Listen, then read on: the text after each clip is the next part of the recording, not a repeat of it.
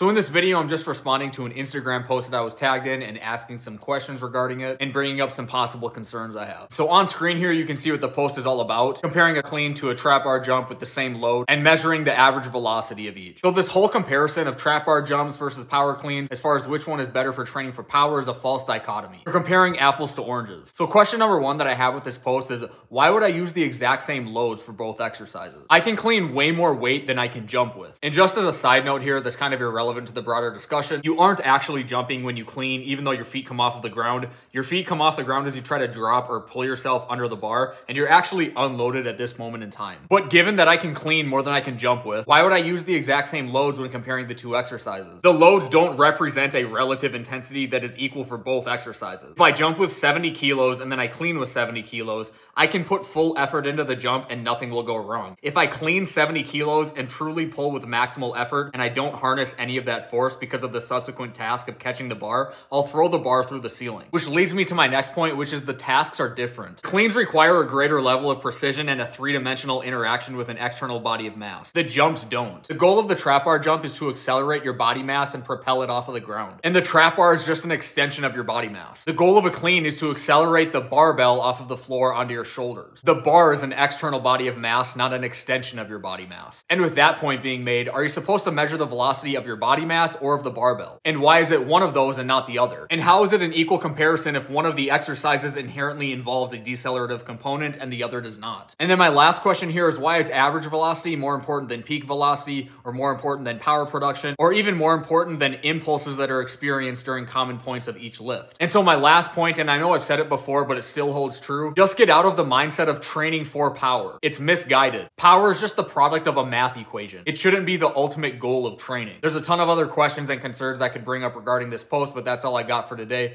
Thanks for watching. I'll see you next video.